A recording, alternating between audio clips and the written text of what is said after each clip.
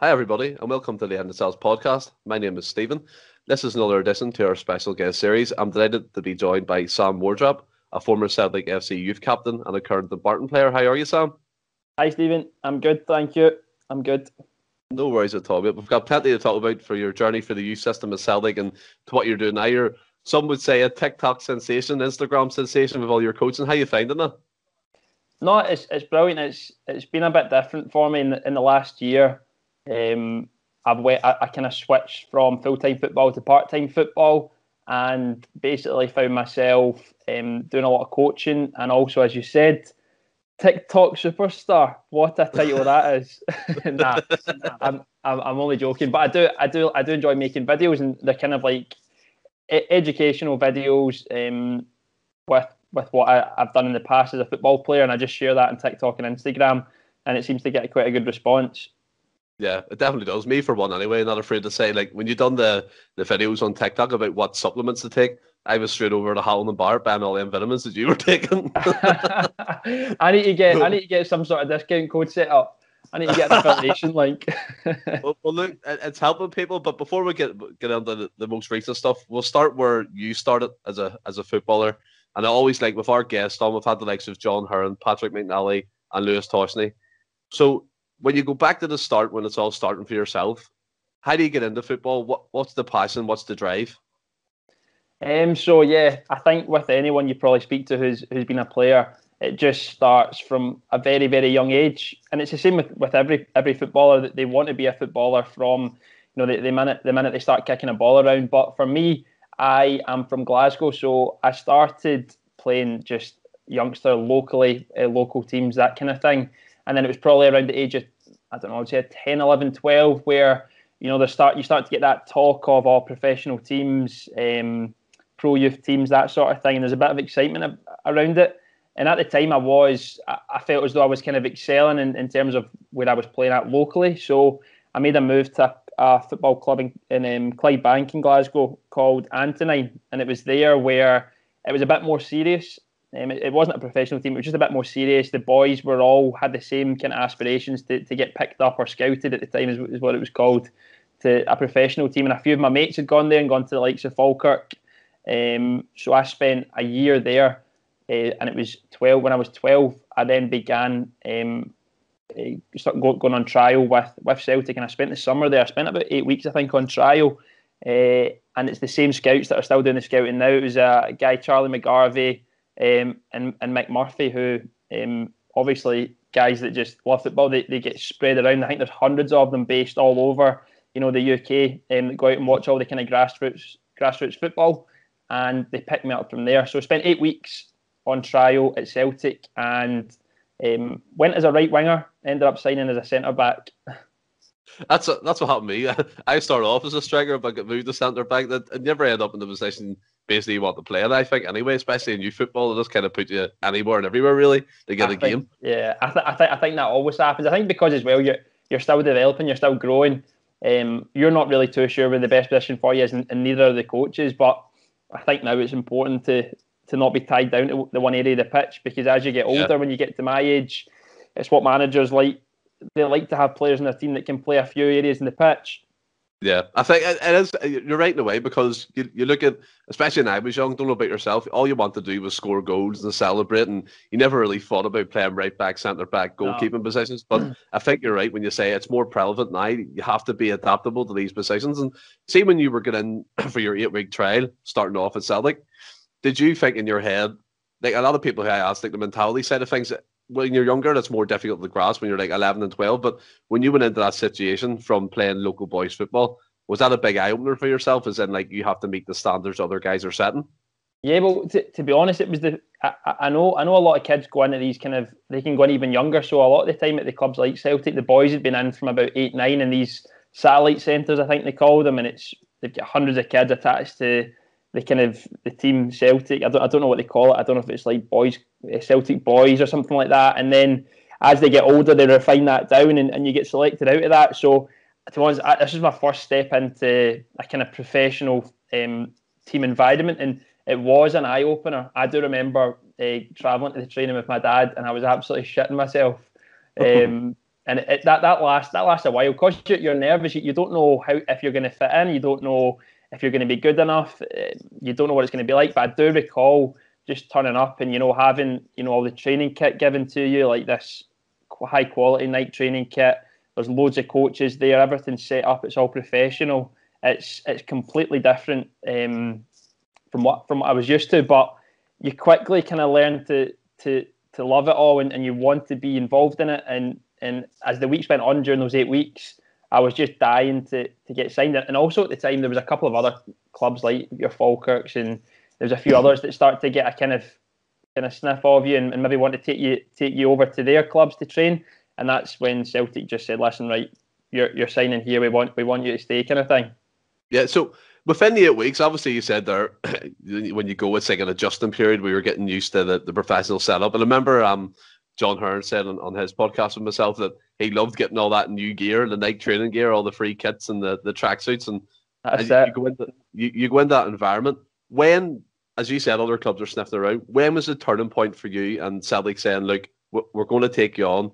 When did you know that was going to happen, or did you not know until the end? No, I didn't really know until then. But I think basically what had happened was I was in as a right winger, and they were obviously watching me, and they then actually watched me for my school club as well, because one of the scouts was a school teacher, and we were playing his team, and my school teacher played me as a centre back.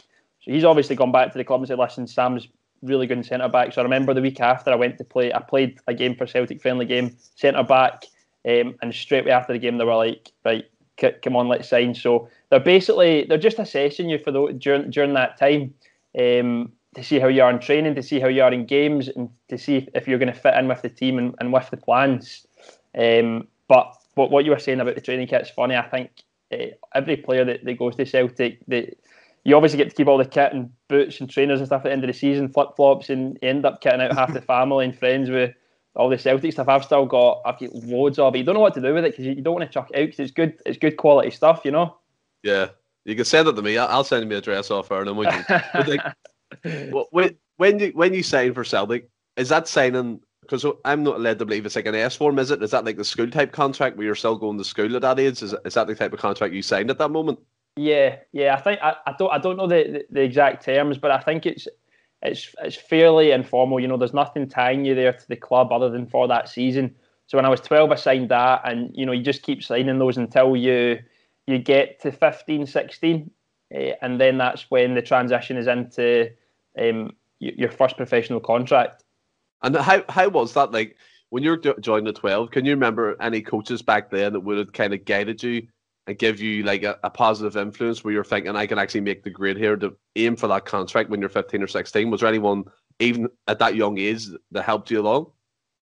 So one thing I do recall just from the years of football, I mean, your coaches change every year, and looking back now, it's more for me that there isn't one coach that stands out in particular, but it's more just obviously the coaches there, they're very high quality, they're very good coaches, they know exactly what they're doing, or else they wouldn't be there. So you do, for me anyway, looking back, I just seem to have picked up the kind of the best bits and the best ideas from these coaches, the things that I really liked, the things that I thought worked well for me. And as you grow older, as you shape into your own kind of player, your own individual, for me anyway, you kind of take all the best bits that you've learned from, whether it be the football coaches, the sports scientists, the nutritionists, sprint coaches, physios. You take all the best bits, all the stuff that you think is really valuable, and you become your own kind of expert almost, in a sense. See as well, it interests me, like trying to get that pro contract. And you say coaches give you the advice and you take the best bits and things like that. In between them 3 years, was there a time that you thought maybe this isn't for me? Like a part of your mind saying, I can't make it here? Because you see at Celtic Football Club, it's all mentality, win, win, win, trophy, trophy, trophy. Did you see other players kind of go in a shell and you see them disappear from like the situation, from training, and they kind of leave Celtic on their cloud because they can't cope with that pressure? Did you ever feel that at that age? I think so, but again, football at any age, it's up and down, it's constant, and I think sometimes though when it's not going well, when it's going bad, it's easy to think, right, that's it, I'm going to have to chuck this, it's not working for me, I'm not good enough, I'm not enjoying it.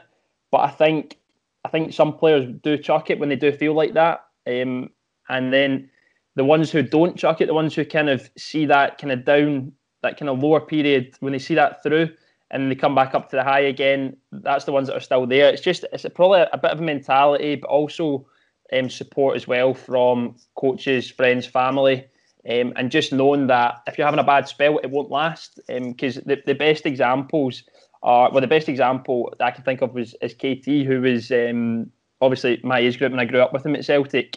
And you've probably heard the stories before, he wasn't the first name in the team sheet when he was 13, 14, 15.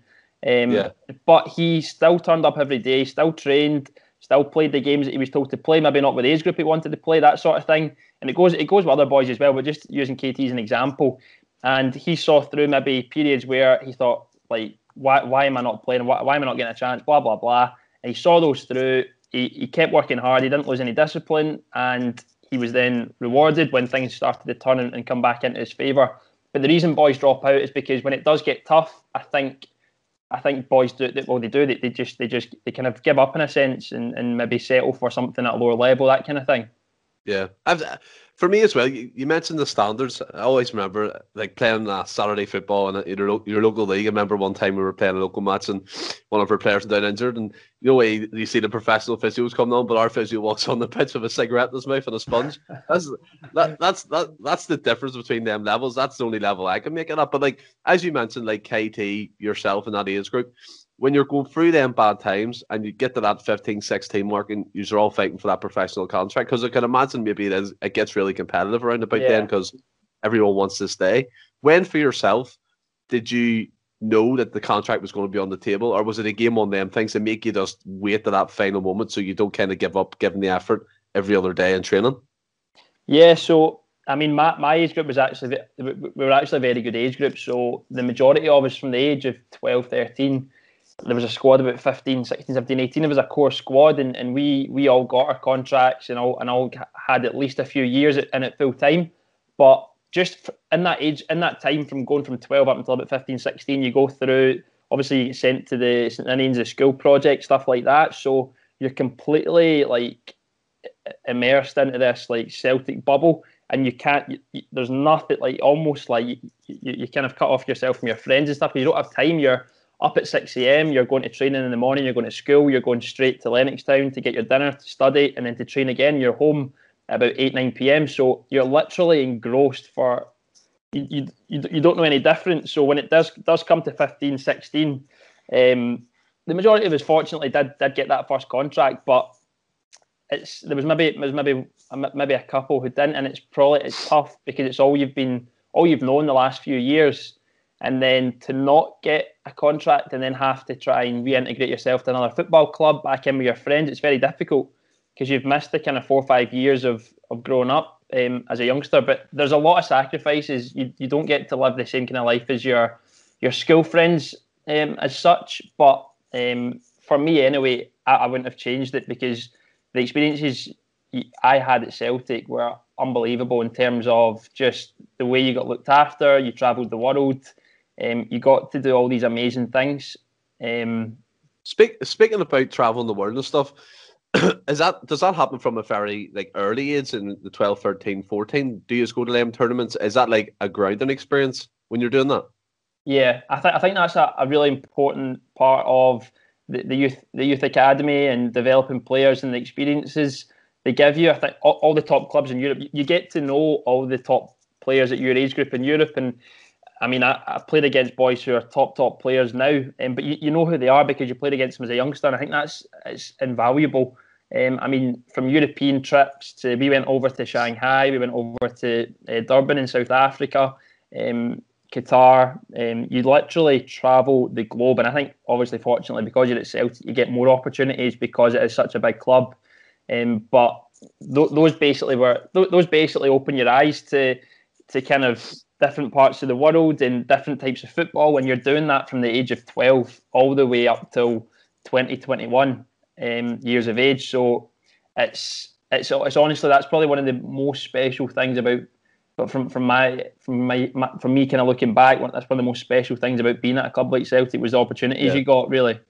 Well, was there any particular tournament that stood out to you? Because you said there you played against some cracking players who are like top players now. Was there any particular game that you're thinking you're in this game and you're like, he's going to be top, this guy's going to be top, and you're just like, wow, with the standard even at that early age? Yeah, I mean, even we did do a lot of trips, and so two stand out in my mind the most. One of them was we went down to England to play the Nike Cup, and the winners of that got to go to Shanghai. We were the complete underdogs, and you're playing against Chelsea's and Liverpool's, and we made it to the final, beat Chelsea. And you're playing against guys like your Ruben Loftus-Cheek for Chelsea. You're playing against guys like Harry Wilson for Liverpool, and a load of other boys. Like a lot of them are still playing at top level, Championship, Premiership in England. And we won that, and then you got to travel over to Shanghai for the World Finals, which was an international finals kind of thing. So that was one that stood out in my mind. But then also we did. I was away with the Scotland youth team, and we went to the Euro finals for under 17. And again, you're playing against teams like Germany and Portugal.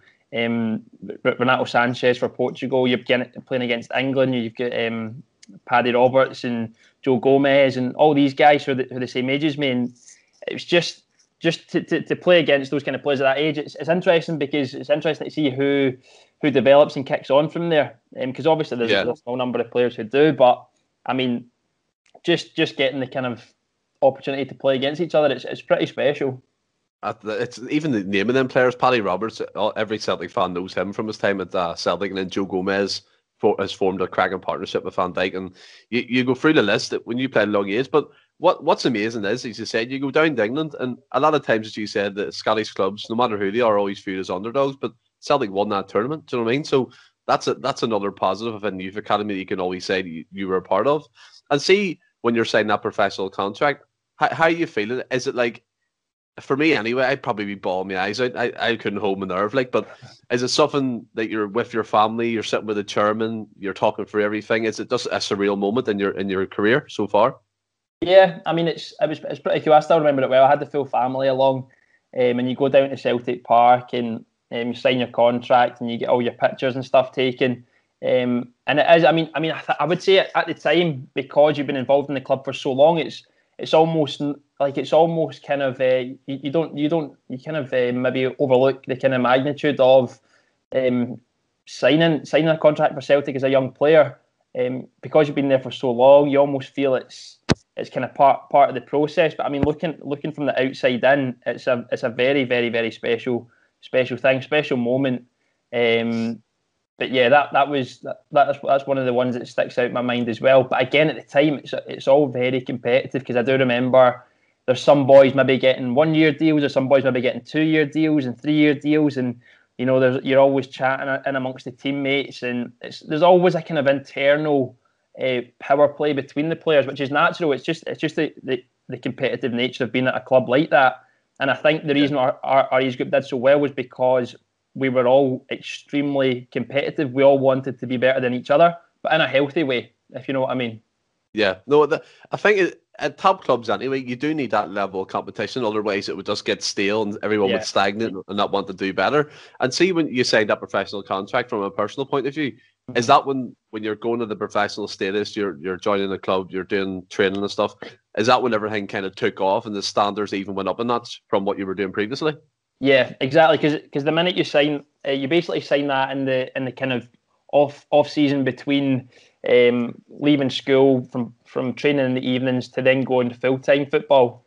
So your life completely changes. You're getting paid money. You're kind of. I remember obviously initially I was only 15 at the time, because I've got a kind of October birthday, so I was a bit later. So I ended up getting, I think it happens sometimes if you're not 16, come the start of the season, you get paid expenses until you turn 16. Yeah. So I remember getting, it was like £100 a week expenses, and I was getting, because I can drive or anything, you get the train from where I stayed into Kilmarnock. You get picked up in a minibus and drove over to, because at the time, when you go first year full time, first 2 years full time, you go down to Barrowfield, and that's basically. It's basically the biggest test to one, see if you can handle full-time football before you make the step up to Lennoxtown.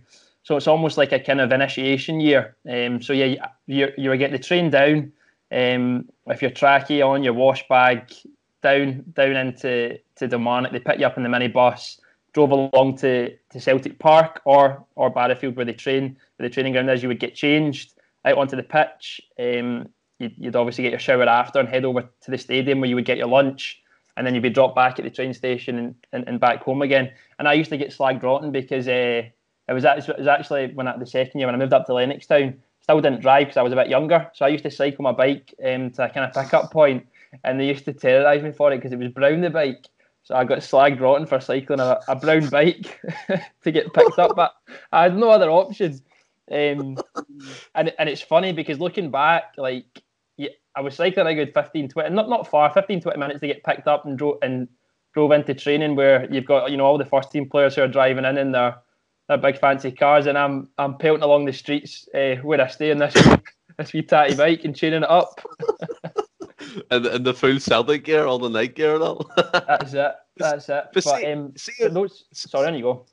See as well, so I'm sorry there, but see when you do that first year and you're training at Barrowfield, you're going to Celtic Park, and who would have been about the scene then at that kind of level in terms of like coaches or maybe people who come down to watch training? Was there anyone when you signed that contract? I know we talked about it previously, but youth level that does change a lot in terms of coaching. Yeah. But when you go up to the professional side of things, is there like a constant kind of person there giving you advice, telling you what to do and how to make that step up? Who would that have been for you? So the first year full time down at Barrowfield, you had Tommy McIntyre and Miodrag Krivokapic. I think I've pronounced that right. You've probably heard of the two of them. And you also had sports scientist Scott Brady. It was actually, we had a couple of sports scientists because it kind of in between. We had a guy Ian Call as well. I got on well with Ian Call. I liked him. He was good. And to be honest with you, naturally I'm quite I rely on kind of my athletic ability, and I'm really interested in it. I like working in the gym. I like getting myself fast and strong. And the guy, the sports scientist Ian Call, was kind of my first intro to that kind of performance side off the pitch. And I got on well with him. Obviously you've got your physio and your kit man Hugh McGovern, legend. Guys like the, I mean, it sounds daft, but guys like the kit man probably teach you the most because they're in. Hughie's in the dressing room with you. He's telling you about all the players in the past, what it took to make the step up, how to kind of stay grounded, what you should do in terms of just wee things like keeping your boots clean, tidying the dressing room, putting the kit away, having high standards, and just kind of keeping you right on and off the pitch. Because obviously the coaches there, Tommy and Mio, are there to coach you, make you a better player on the pitch, but quite often the making of you is off the pitch. What you do when you go home, what you do when you're not training. So guys like Hugh McGovern, the kit man, they're kind of invaluable parts of the club. And I don't just mean for my age group, but I mean for every age group. Every boy that was growing up and played for Celtic and made his debut for Celtic will have came into kind of contact with guys like him who really kind of they've been at the club for so long. They kind of basically share how you need to behave, how you need to act as a young Celtic player. But Miodrag was brilliant as well. I really like working with him. He's a European, Montenegro, I'm sure, and he was fantastic. Really good coach, really good technical coach. Worked with top players like Matic, who was down at Chelsea, and he had a wealth of experience, wealth of knowledge. But fortunately, the two of them were actually centre backs, so it was good. It helped myself as a defender. Yeah. And it always fascinates me. John Hearn gave Mio a good shout as well. When he was on with us, said he was a fantastic coach. And when you're doing that, obviously the first year you're getting your feet in, you're doing the full-time training and things. And I think you're right when you say the kit man. You see John Clark gets a lot of mention by first team players, and as you said, Hugh McGovern. But it sounds trivial, but a professional footballer is all the way from when you get up out of bed in the morning, like very much your TikTok videos do now. It explains the routine that you have to go through. And as you said, you make that sacrifice, but at the end of the day, if you keep going, you'll get rewarded at the end. And when you do that first year and you go into the second year, is that when you said you went up to Lennoxtown and started training? Yeah. So after you spend 1 year at Barrowfield, and essentially that's the making of you. That's basically, it's a good opportunity for the club to see if you can handle it. And after that, if they're happy with you and you're doing yourself justice, you move up to Lennoxtown. And obviously that's when things become really serious. You know, you're there every day with the first team players, the first team staff. And as you said, John Clark's obviously the kit man there. He was brilliant as well. He was always strict on the boys, but very, very fair. And again, someone who's been at the club for a long, long time and knows. Same with Danny McGrain. Danny was up there. I got on really well with Danny, obviously being a fullback as well. And it's guys like that who just know the club inside and out and just know what it takes, know the standards that you should be bringing every single day, kind of thing. Yeah, I mean, the way I look at it, I asked Patrick Manelius because he's from here and he went over for trials and stuff to Lennoxtown, and it might sound a bit geeky from my point of view, but I just, as you said, you're interested in fitness. I like to know about the facilities. Is that like what's Lennoxtown like as a training facility to you? Is it spectacular? Is it standard? What is it to you? No, it's it was phenomenal. I mean, I'm one. I always get slagged when I went away with the when I was a youth player, when I went away with the team. You know, you travel the world, and I'd always be taking pictures and stuff because I was amazed by, you know, facilities in different places as well, and just generally a tourist. When you went to places like Shanghai and South Africa, I thought it was all amazing. So when I was, I do remember when I was up at Lennoxtown, like every day, I would you do have to take it in because, especially when the sun's shining. When the sun's not shining up at Lennoxtown, it's horrific because it is quite exposed. It's on a hill. But you've got the grass pitches are phenomenal. You've got multiple grass pitches for all the first team players, the youth players. Got a brilliant Astro pitch outside. You've got an indoor AstroTurf pitch. Loads of changing rooms. There was also inside you had basically kind of so again it's part of the initiation process. So you move up to Lennoxtown and you're not quite in the reserve dressing room. You're in a dressing room just off it. And if you kind of do yourself justice again, you'll move into the reserve dressing room, and then if you do yourself justice there, you move into the first team dressing room. So it's a big complex. You've obviously got your canteen, you've got a swimming pool, you've got ice baths, you've got warm baths, you've got saunas, you've got steam rooms, you've got the boot room, you've got physio rooms, you've got media rooms, dining room, games room. You know, you've got everything there. It's like a little kind of mini kind of hub where you've got everything you could possibly need. The facilities were fantastic. But one thing I would say is I think it could be bigger. They've got a lot of space up there where they could develop. So I think there was always talk of plans to do that. But yeah, facilities were fantastic. I think the talk was around the indoor pitch, wasn't it? Always to kind of make that bigger. Yeah. Aye, because it is quite. I don't know if you've ever been up to Lennoxtown, but that is quite small. And obviously, when the winter comes, it would be. There's only one there's an undersoil heated pitch outside, one of the grass ones, but that's probably not enough when you've got the youth team up there as well. You know.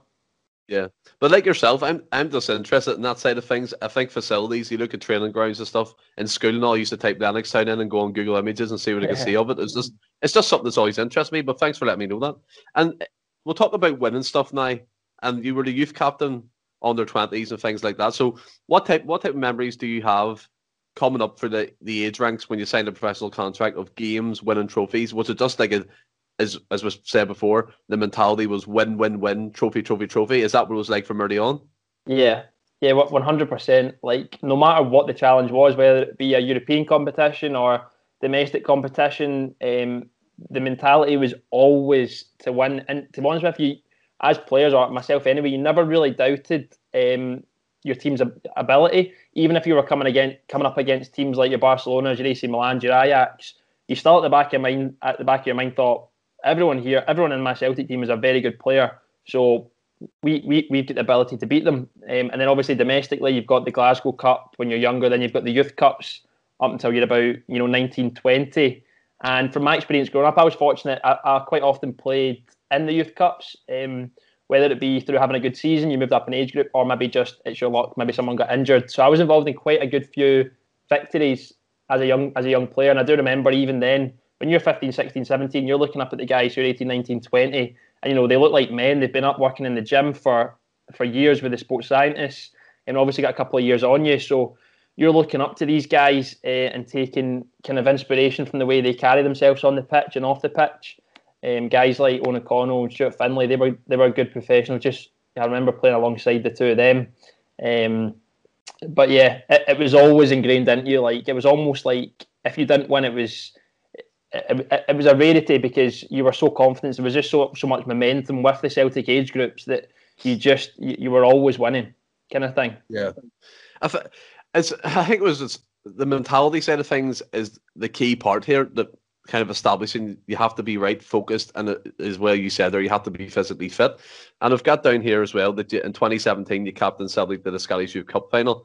How was that for you as an experience of winning the trophy with Celtic and being the captain as well? Was that a really proud moment in your Celtic career so far?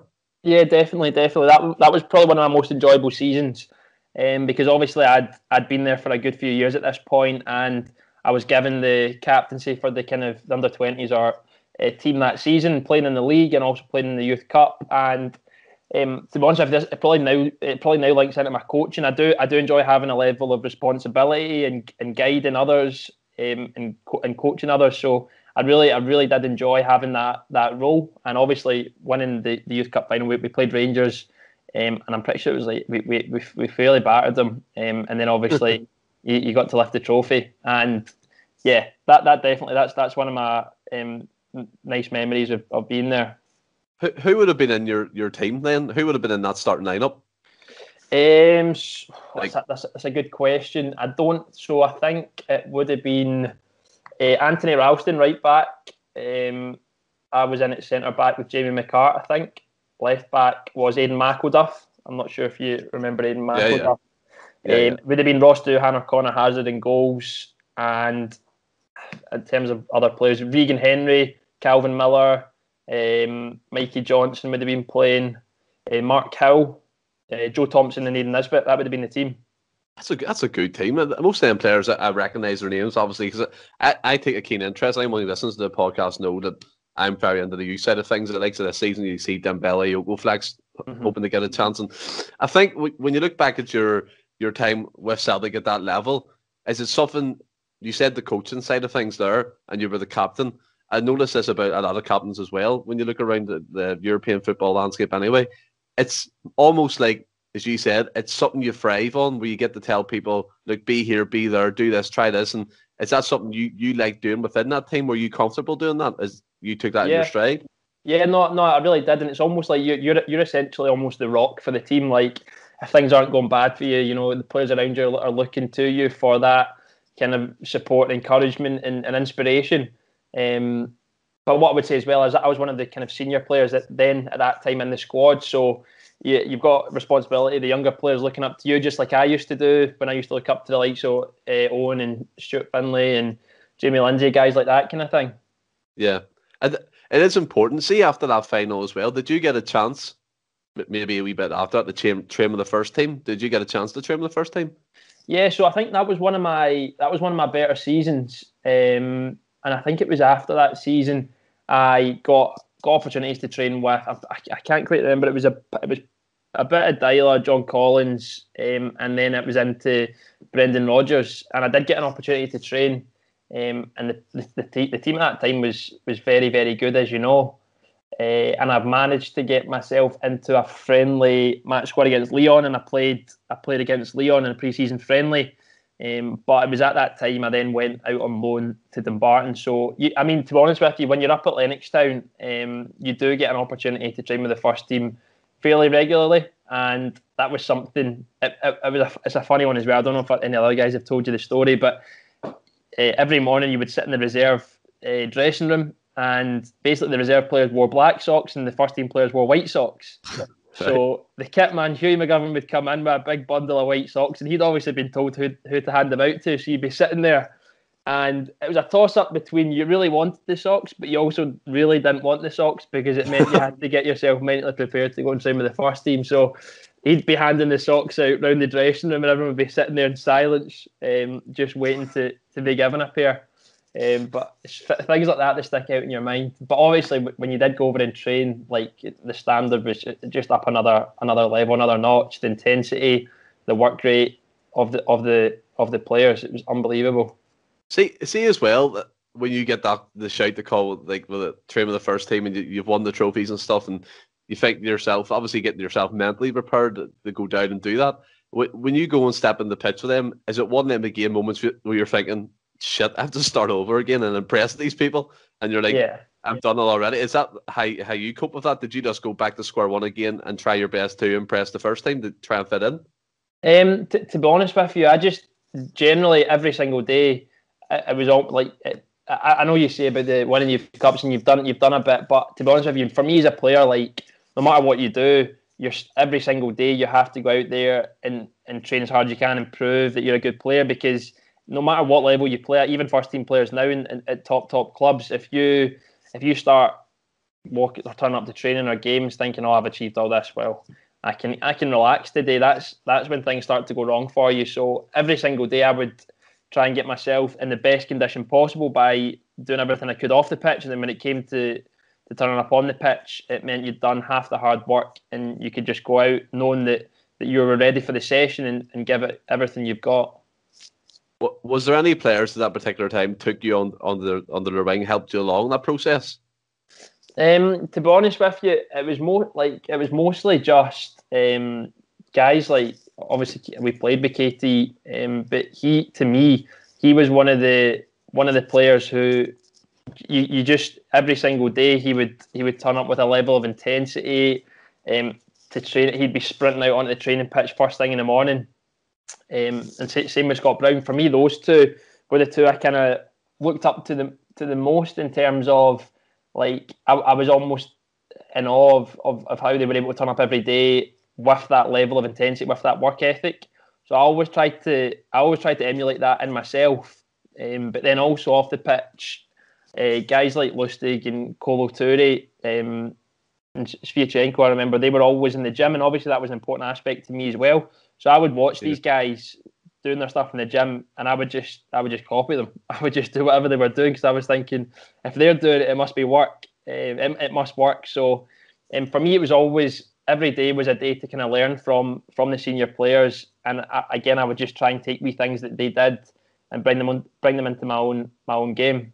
Yeah, I mean, it's a bit like maybe your vitamins, isn't it? Shoot over a Holland and Bart, let's get them in. But that's it. See as well, touching upon Kieran Tierney briefly before we move on to your low move in your current career at Dumbarton. How did he, as you said, he wasn't the first name on the team sheet when you were in the same squads together at youth level and things. So I know he got his chance in the European game against Fenerbahce. Ronnie Daly gave him his chance. But how do you think, it's an interesting story that he made the jump from like kind of not being the first name on the team sheet to being the icon at Celtic for the years he was there with Scott Brown as well? Mm-hmm. I mean, I would say the first thing for KT would be just his work ethic, and he would say this to you as well if you chatted to him. His work ethic is phenomenal, and I think that's why he's in the position he is, and that's why he got himself into the position he was in at Celtic, and now he's doing it at Arsenal as well. Obviously, he's been a bit unfortunate with some of the injuries, but that's just football. But the first thing he would say is he works hard, and he's earned everything he's got because of that work ethic he has. And to be honest with you, as I said earlier, it's just in football you have these peaks and you have these troughs, and it's just sticking with it and seeing it through and continuing to believe in yourself. But obviously, undoubtedly, Katie's naturally football ability is very, very good as well, or he wouldn't be playing at the level he's at. Yeah, I think he's fairly improved that Arsenal team, like especially as you said, when he's not being injured or whatever, he's the mainstay of that Arsenal team. But in that summer window, you did make the move to Dumbarton to go on loan. Mm-hmm. And what was it, you that kind of forced it, or did you think yourself, I need to play first team football for me to improve rather than staying at youth level? Yeah, I mean, so I remember that was the season. I can't quite remember if it was Brendan. That was that season after I'd won the Youth Cup. Mm-hmm. And I'd had a really good season the one before, and I was hoping, to be honest with you, to get an opportunity in the first team, more opportunities in training and games. And it was kind of coming towards the end of the window, and I remember Chris McCart's the head of the youth academy there, and by this stage there was only 3 of us left in terms of from my age group. Well, 4 including Katie, but Katie was playing in the first team, so there was only 3 of us left. I think it was me, Jamie McCart, and Aidan Nisbet. And essentially the 3 of us were there, and you're either going to go on loan or you're going to stay and be part of the first team squad. So after, obviously, between myself and Chris McCart and Brendan Rodgers, you would have a dialogue and say, listen, is Sam going to get a chance to play here? Is he going to be part of the squad, or should he go out on loan? And came to the decision that I should go out on loan because I wasn't going to be part of the squad that season. So that's what happened, and I went to Dumbarton, who were in the Championship at the time. and that was under Stephen Aitken and Ian Durant, who, to be honest with you, I actually really I loved my time at Dumbarton when I was there. Had a really good squad, a lot of experienced players. Obviously, Ian Durant it had a very good football career as well, so he was a very experienced player. And Stevie was a very good manager, very good man motivator, and I really enjoyed it. We did have a good squad, and that was my first spell of first team football, which you need at that age, because one thing I always say is, are you 18? Are you 19? Are you 20? Are you going to stay and play reserve football again for another year? Or are you going to go out and get a season of first team games under your belt? Because when your contract does finish when you're 19, 20, and you've got 2 or 3 seasons of first team football under your belt, you're going to have a better chance of playing somewhere else if you were to then, rather than someone who's played 3 or 4 seasons at that age of just continuing to play youth team football, you know? Yeah. That's forward planning on your part, isn't it? Because, as I said there, you'd rather play youth football is good up to a point, and then you need to go out and sample men's football. And as you said, if the thing arises where you get released from your parent club, there'll be more clubs kind of sniffing around you. I actually quite like that point. But see, when you first went to Dumbarton and you went into the dressing room, and let's be honest, like the Championship football obviously is different standard to the SPL where Celtic are, but it's proper men's football down there, isn't it? So what was it something that was hard for you to adjust to, being around, obviously getting looked after all the time at Celtic, and you're kind of at Dumbarton where maybe with a level of standard in terms of training and stuff isn't up to that scratch, but is it something that you found hard adjusting to, or was it something again that your mentality just was like, I'll do this and I'll improve? So what I would say is, I would say in terms of obviously the facilities and things off the pitch aren't as professional as they are at a club like Celtic, and the only reason for that is because a club like Dumbarton doesn't have the money for that.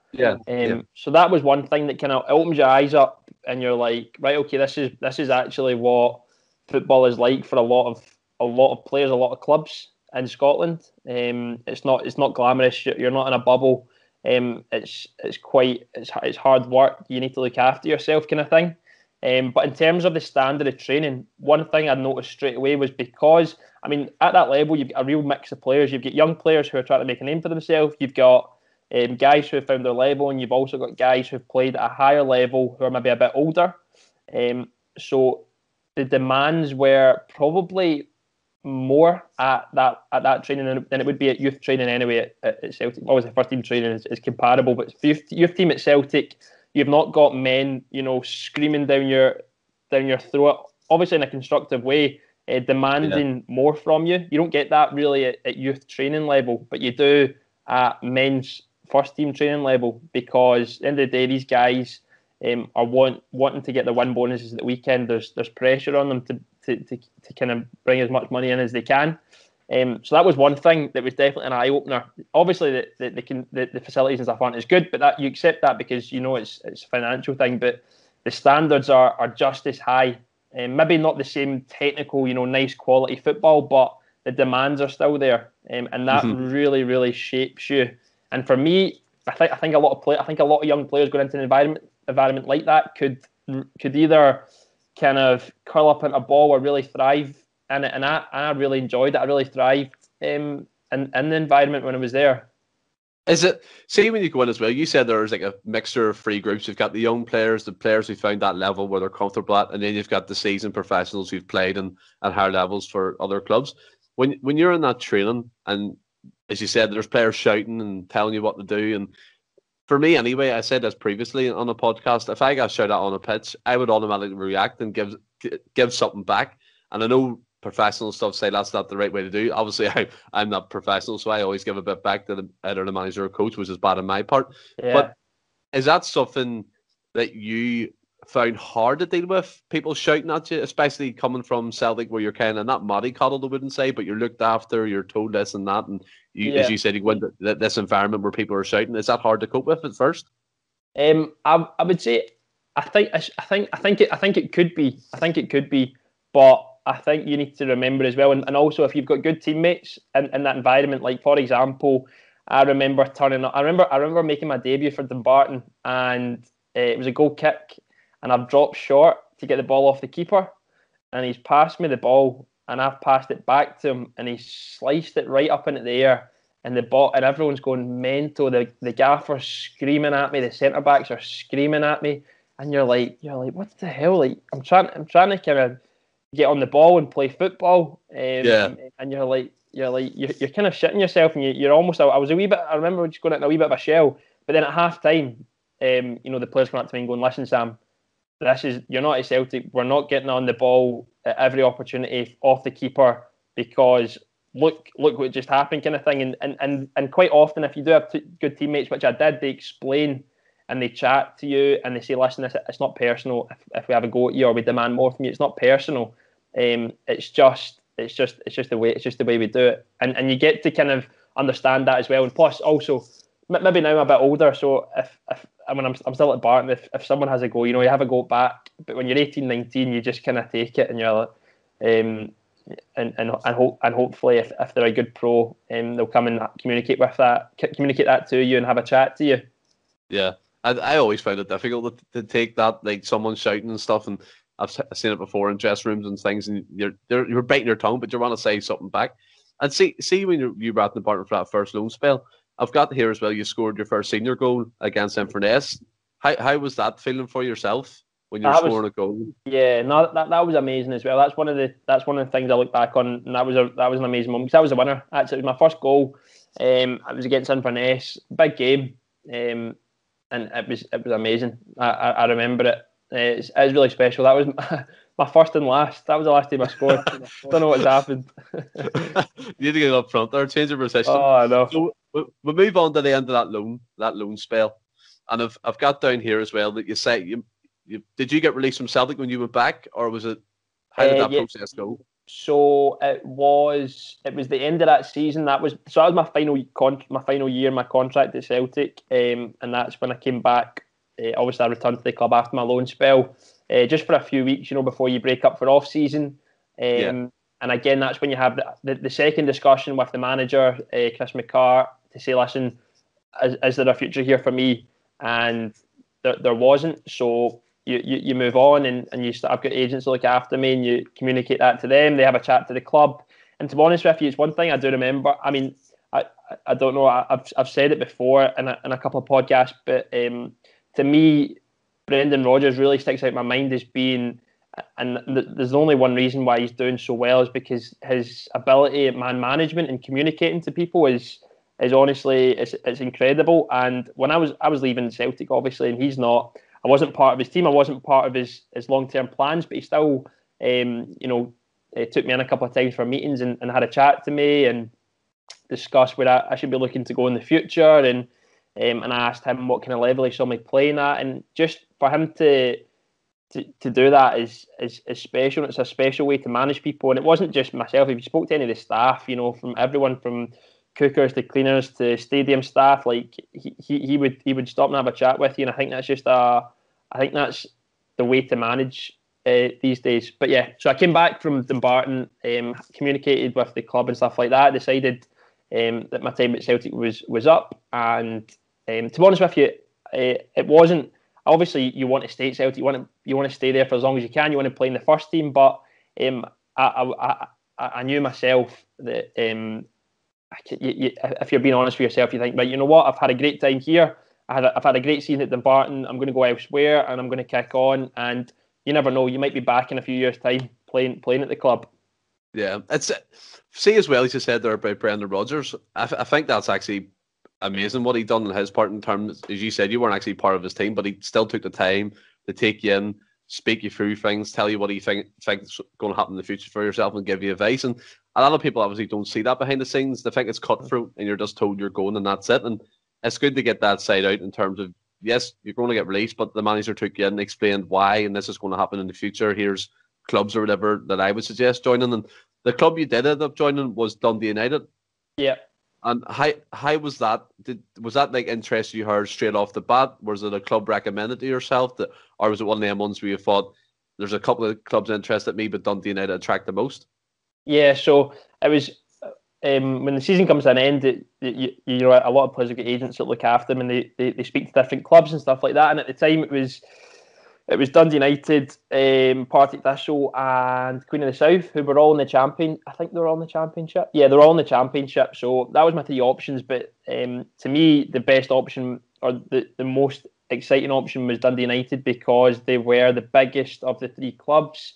They had a great training facility, a lovely stadium, and they had real aspirations to get promoted back into the Premiership. And at the time, I remember discussing it with my agent, and we were kind of saying, listen, great club, go there, good season, get promoted, and maybe use it as a stepping stone for elsewhere. But little did I know it was going to be 2 years of playing hell, but I mean playing hell as in football hell, but off the pitch I learned a lot. I learned a lot in the last kind of 2 years when I was there. Didn't go the way I wanted it to, but as I said to you earlier, it's football. You have good times and you have bad times. And now you find yourself back at Dumbarton. Yeah, you do. And how's that going for you at the moment?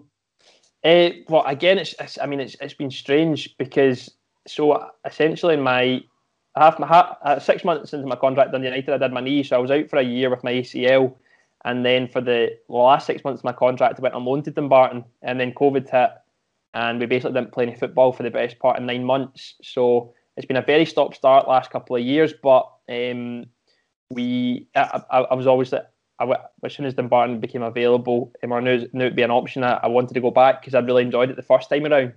And it was going well. We'd started playing again at the start of this year, obviously with games allowed to be back on, because we were doing our testing and stuff like that.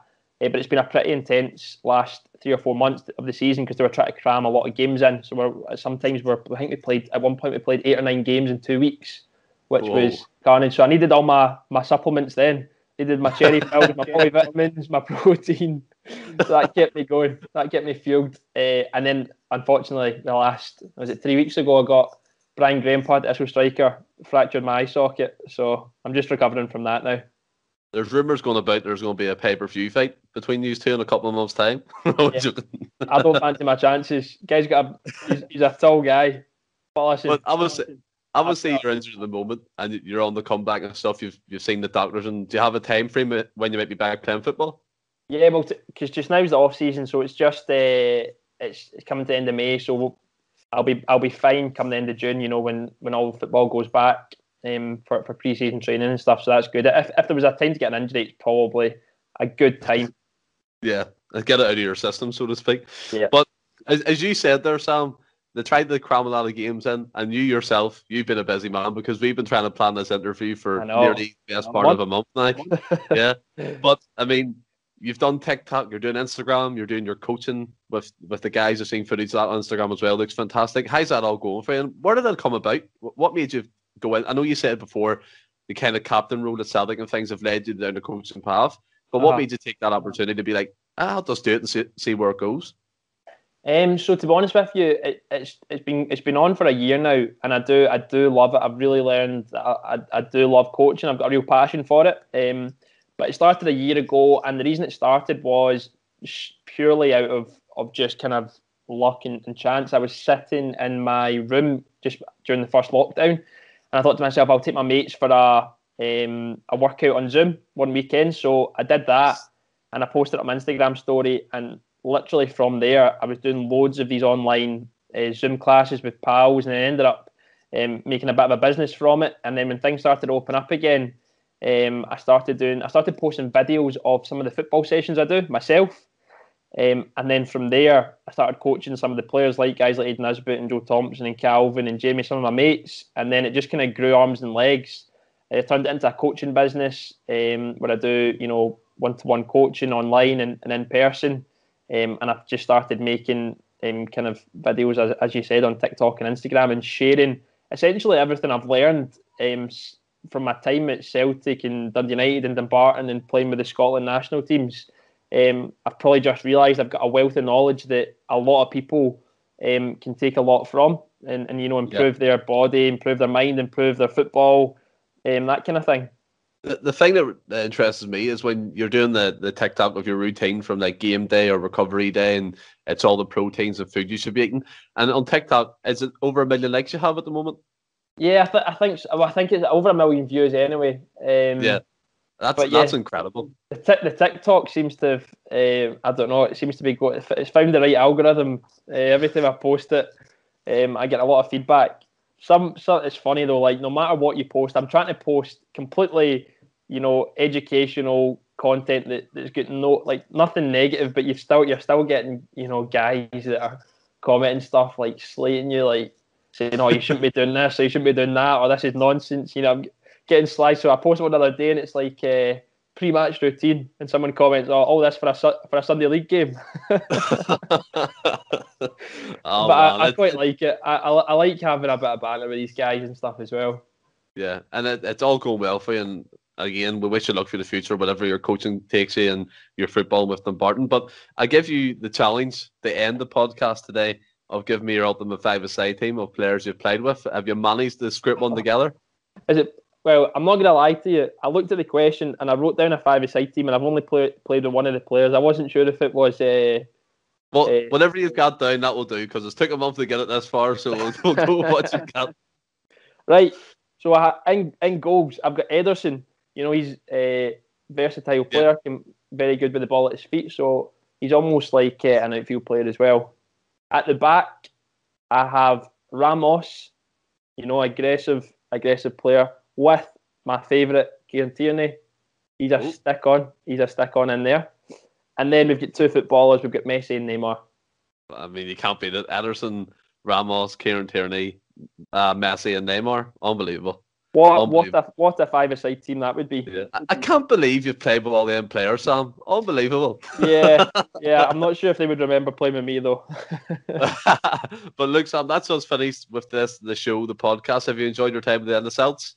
Yeah, it's been brilliant, Stephen. It's been great chatting to you. Yeah, no worries. And thanks for coming on. We do appreciate it. And everyone who's listening, I hope you've enjoyed this podcast. And until we speak again, stay well and keep safe. Hail, hail.